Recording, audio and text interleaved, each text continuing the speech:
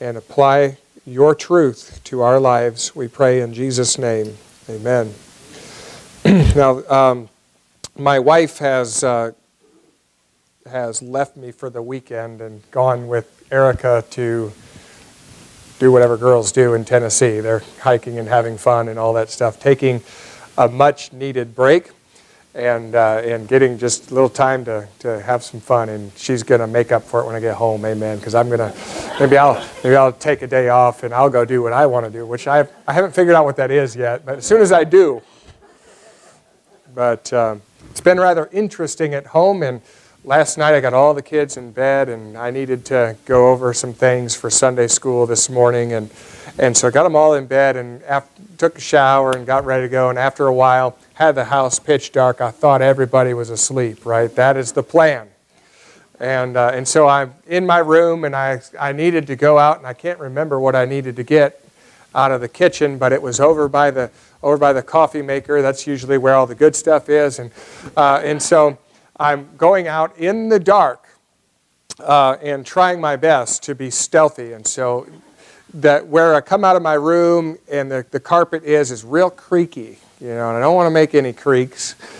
And then you get onto the laminate flooring, which is pretty solid. So I'm stealthy and I'm sneaking, and just you take that step and you take all the impact in your knees, and you just kind of, you know, I'm very successful getting across there, not a sound. And then I'm heading toward the coffee maker in the dark, and then crash, bang, boom, I kicked Thomas the train right into the cabinets. And in the darkness there, I remembered that just a few hours before, me and Kate had constructed a good-sized tract, and we left him out because Mama was gone, and we can leave it out. And that way, we can play with it tomorrow, and I don't have to build it again. Amen? And so, see, I agree, and you got it too. But and so, you know, things can be really a whole lot clearer and a whole lot more improved when you add light. And I knew Thomas was there, and as soon as I kicked him, I remembered. I think I kicked Percy too. I kicked both of them. And fortunately, I don't think anybody woke up. I guess they were all worn out from the day, and boy, it sounded like an explosion, like an atomic bomb going off in the quiet of the night. But you know, I knew he was there, and if I had the lights on, I would have not had a problem. But everything, many decisions and many situations can be improved by adding light, and light's impact upon darkness is total. When present, light drives darkness away. They don't coexist. And so our Lord commands us to be a light in the darkness of this world. And we find that commandment in Ephesians 5 and verse 8. For ye were sometimes darkness, but now are ye light in the Lord. Walk as children of light. There's our command. Now, what is our purpose for being light in the world? Is the purpose for us to be happy? Will it be beneficial to us and make us happy, or wealthy, or safe, or healthy? Well, I don't think that's necessarily God's greatest goal for us, because if that was the case, then if God wanted that for us, the moment you trusted Him as Savior, He would have to take you to heaven to accomplish all that, because that would work out better in heaven than it would here. And so God has a different goal for us as Christians, and the purpose of being a light as a Christian is to glorify God. That is your purpose. That is my ultimate purpose in this world. Jesus said in the Sermon on the Mount, ye are the light of the world. A city that is set on a hill cannot be hid. Neither do men light a candle and put it under a bushel, but on a candlestick, and it giveth light unto all that are in the house. And then he says this, let your light so shine before men that they may see your good works and do what? Glorify your Father which is in heaven. The reason we are to shine as light in this dark world is so that we may glorify God. And when our light shines and when our light glorifies God, what happens? What does it accomplish in this world? What is God advancing that cause for? Why is His glory so important? Well, last week we engaged the command to walk as children of light, the one we just read. And when we walk, we learn that we take steps. That makes sense, right? And we spoke of 3 steps that we must take as we walk in the light. Do you remember those steps?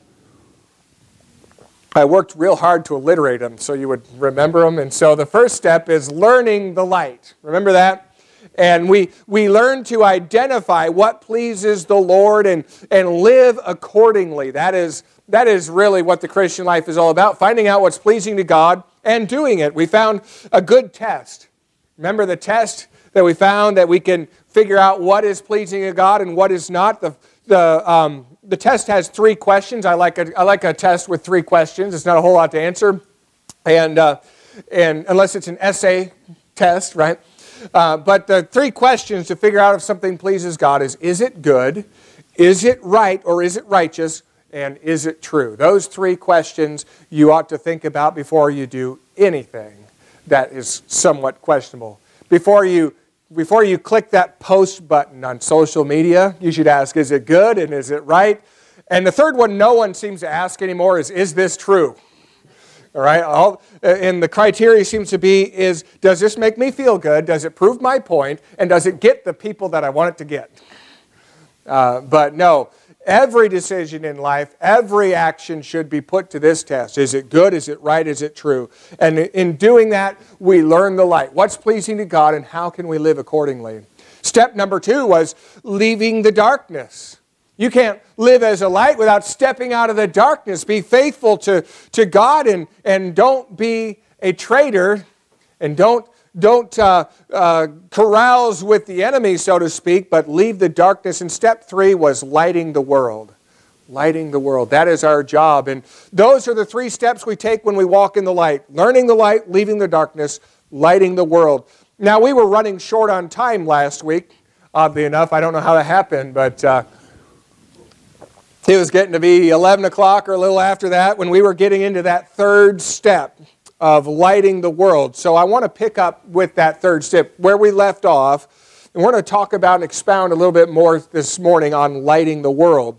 And we understand, we understand that we're commanded to be the light of Christ in this dark world. But I find it easier to do things when I understand what they're for.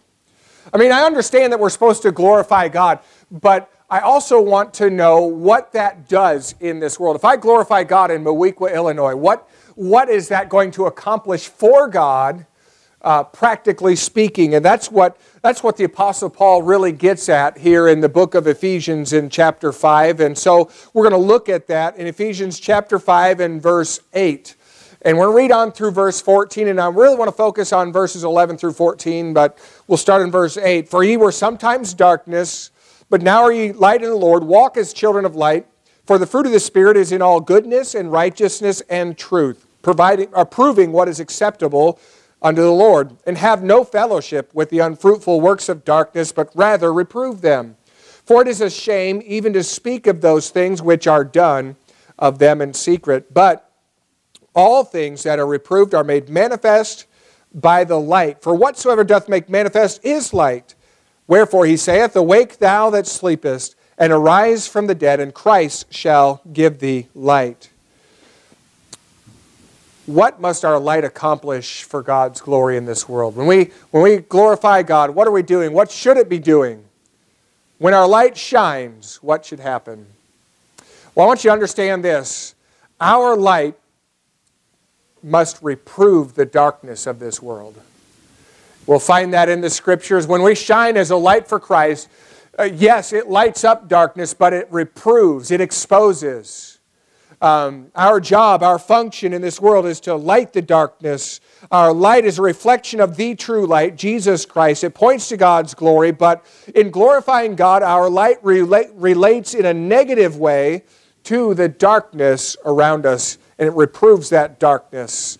The light is switched on, and when it is switched on, whatever was hiding in the darkness scurries across the floor looking for a crack or a crevice to get away from the light that has just exposed it. And I hope you've never had that experience of turning on the light and seeing things scurry. But That is really what happens in this world when the light of Christ is shining and when it turns on. Our light must reprove the darkness of this world. Go back here to verse 11. Have no fellowship with the unfruitful works of darkness. But here, look at this command. But rather reprove them. For it's a shame even to speak of those things which are done of them in secret. But the things that are reproved are made manifest by the light. For whatsoever doth make manifest is light. Wherefore, he saith, awake thou that sleepest, arise from the dead, and Christ shall give thee light. I want to draw your attention really here to verse 11. Having commanded us, really, in verse 11, to break off this fellowship with the unfruitful works of darkness, here's the command. Reprove those works of darkness. Don't just step away from them. Don't just stop doing them, but reprove them. And so reprove here translates the word elegko, and that means to convince with solid, convincing, and compelling evidence. It especially means to convince and convict by exposure, to expose what is wrong. That's what light does. It exposes what was in the darkness. It reproves, it rebukes something by exposing its corruption. When your light shines in the darkness, it exposes the corruption that was once hidden in that darkness. In 2013, my Michigan Wolverines played in and lost the championship game of the NCAA tournament. I don't remember if that was close to a Sunday, but you might have been aware when I came dragging in the next Sunday, trying to rejoice in the Lord. They lost to the Louisville Cardinals, but an external investigation has come up this year and shed some light on the recruiting practices of the Louisville Cardinals, even going back to 2013. The program and coach have been exposed, and they were found out to be cheating. That doesn't happen in Kentucky in basketball, does it? They were paying recruits and doing all sorts of illegal things to gain a recruiting advantage. And because of the findings of the investigation, Louisville's head coach has been fired. The NCAA has announced that the Cardinals will have to vacate all of their wins, including the 2013 national championship. What could not be seen, as they sang One Shining Moment to the confetti in 2013, what could not be seen then was hidden in the darkness, has been exposed by investigation now. And because of that exposure, justice was meted out and penalties enforced. That's how light reproves darkness. And that's, by the way, does that mean that Michigan is now the 2013 national champions? I know there's a couple of sporting goods stores that are already putting shirts out there, and I might get one. And so if you see that, you'll know the backstory. But our light must reprove the darkness of this world. It has to expose. That's what it accomplishes. Now, is that really true? Wait a second, Pastor. I mean, if I'm not to become an investigative reporter or some kind of undercover type of person like that, am I? Do we reprove sin just by shining, just by living a holy life?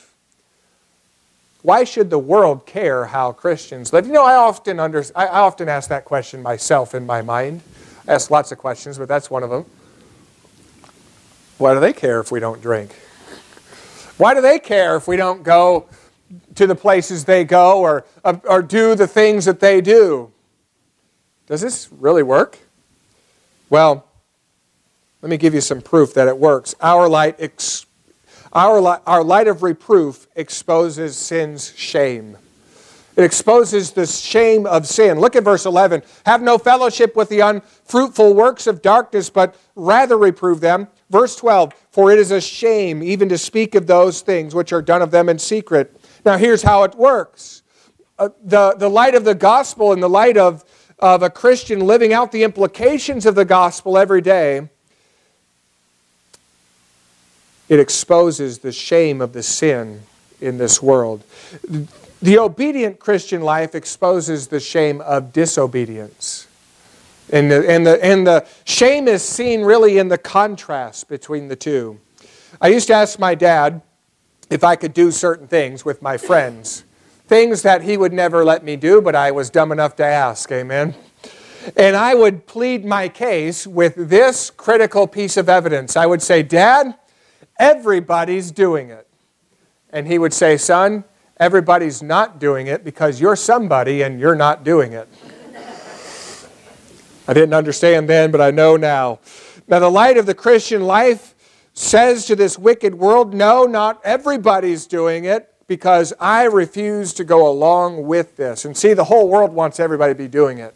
And when they see someone that's not doing it, they are convicted because there's something in the back of their mind says there's got to be a reason why they're not doing this. It's fun. We like it. Why aren't they doing it? You know that there was a time in Western culture that slavery was considered to be acceptable, to own another person, to beat that person, to misuse and mistreat that person. There was a time in our culture when that was acceptable. Why was such a horrible institution as slavery accepted? Well, it was because people were doing it, and lots of people, the majority was doing it. And when people think about everybody doing it, anything can seem to be acceptable. But then a few people began to stand up and say, we're not doing it, we're not going along with this, and we're not doing slavery. Men like William Wilberforce in England, and the abolition movement came across the Atlantic to the United States of America, and they divided, and there was a war resulting after the much bloodshed in the freedom and emancipation of an enslaved race. Why? Because some light exposed the evil of slavery that had previously hidden in the darkness. And so here in Ephesians it says, it is a shame even to speak of those things which are done of them in secret. Our reproof is to, our reproof of light exposes sin shames. And it exposes the extent of that shame. It speaks about how bad it really is. It exposes the works of darkness as being unfruitful. Look at verse 11. Have no fellowship with the unfruitful works of darkness. Now, what is fruit? What is fruit? Literally, it is the good thing that a plant produces. Right? Now, some of you are going to say, but vegetables. Just stick with me, all right, here. But fruit, or vegetables, I guess, we'd call it produce, all right? Fruit is literally the good thing that a plant produces. It's good for food. It spreads the seeds of the plant for reproduction.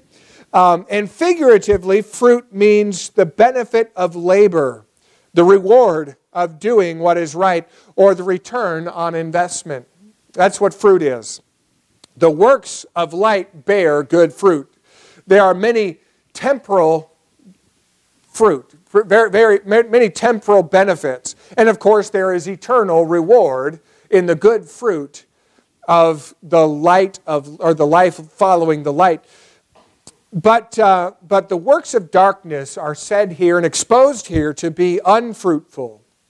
They bring no true lasting benefit. Now, in the works of darkness, there is temporal thrills, temporal pleasure, but the extent of that pleasure, or the limit is time, right?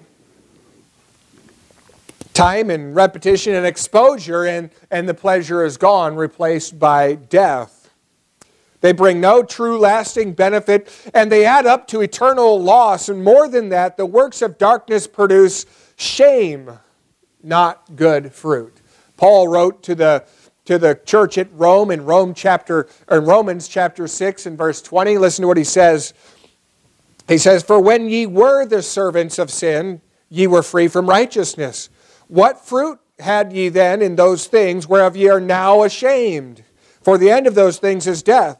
But now, being made free from sin and become servants to God, ye have your fruit unto holiness, and to the end everlasting life. For the wages of sin is death, but the gift of God is eternal life through Jesus Christ our Lord."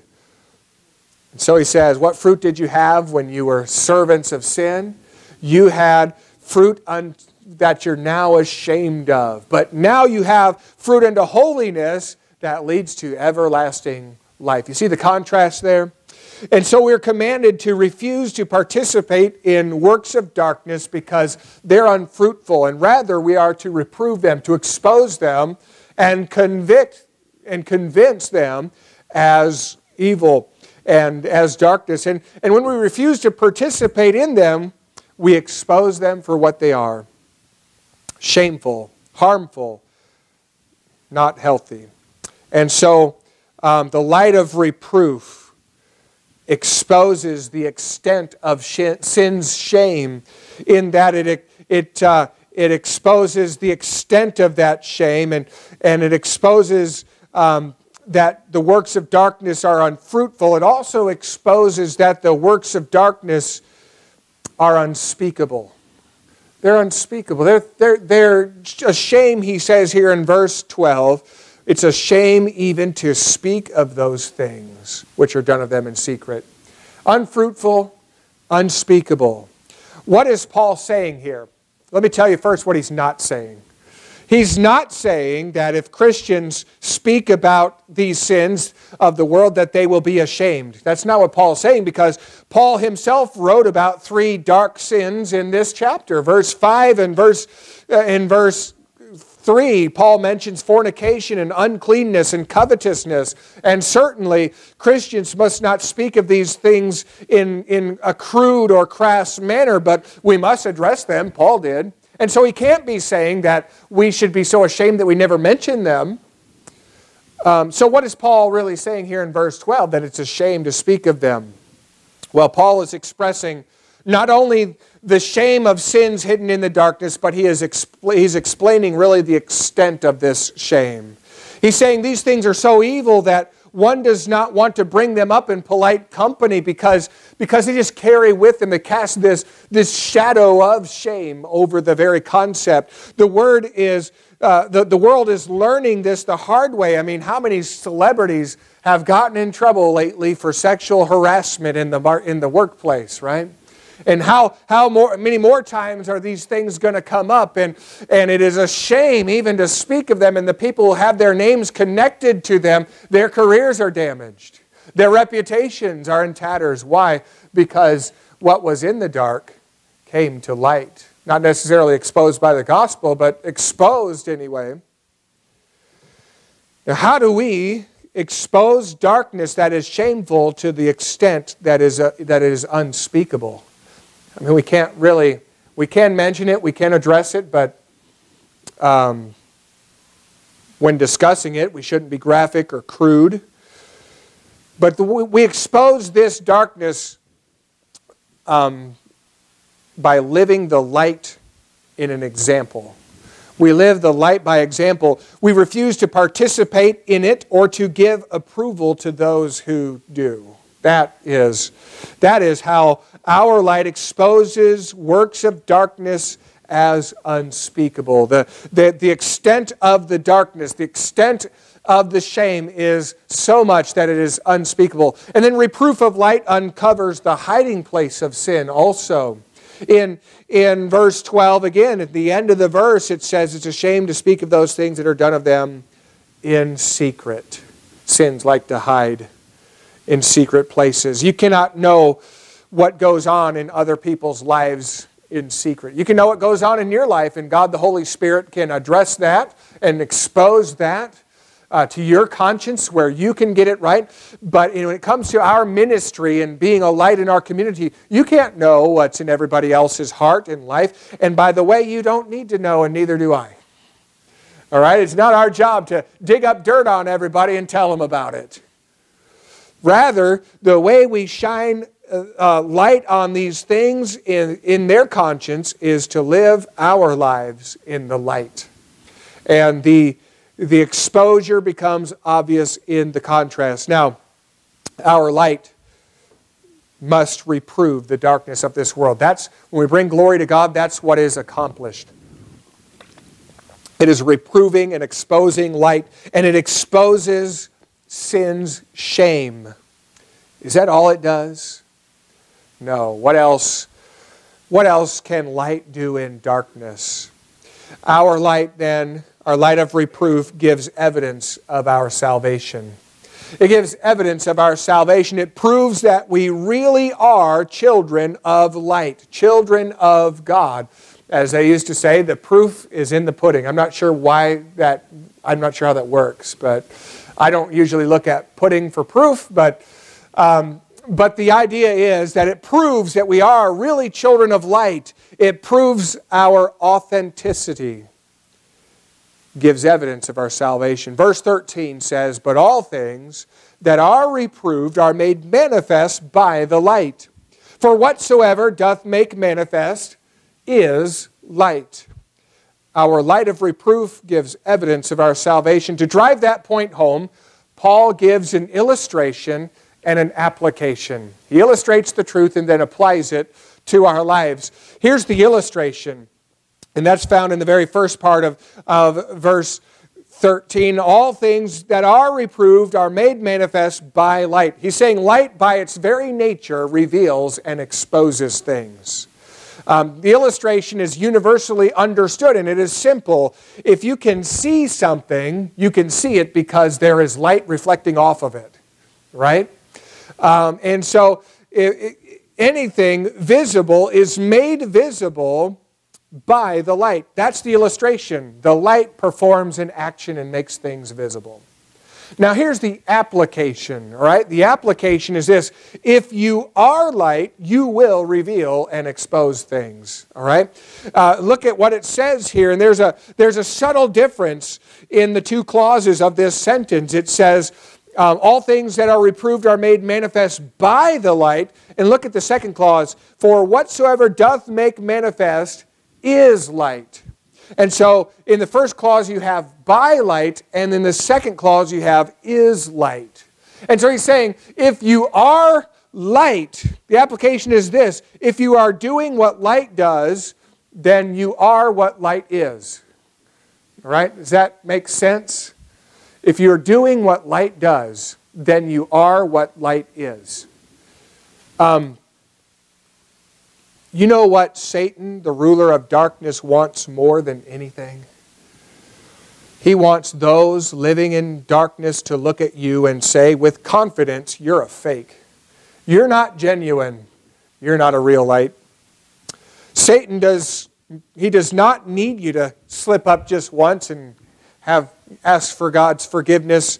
No, he needs you to live a life pattern of darkness. That's what he wants in your life, a pattern of sin and of darkness. Christian, your enemy, the devil, needs you to live a pattern of fornication and uncleanness and covetousness that the Apostle Paul mentioned in verse 5. That's what the devil needs you to do. He needs you to speak in foolish and filthy language. He wants that to be the pattern of your life. He needs you to be unthankful, as Paul noticed here in verse 4. He needs you to do those things so that there will be a bushel basket over your lamp, and it will not shine and expose what is in the dark. And he needs you to do this as a pattern of life, because when you refuse to live that way and instead you choose to imitate God your Father, your light shines, and his light shines through you and proves you to be the genuine article. It proves you to be authentic. And the world and the devil cannot point at you as a fake light and use you as an excuse to continue to live in their darkness. So our light must reprove the darkness of this world. That's what it must do. That's how it must function. And so it exposes sin's shame, and it gives evidence of our salvation. But there is one more and one very important function for our life before we're finished here this morning, and for our light. And that function is always foremost on the heart of Jesus Christ, who came to seek and to save the lost. And that is this: our light of reproof evangelizes lost sinners. It is an evangelistic tool in the hand of a merciful Savior. It is not a gavel.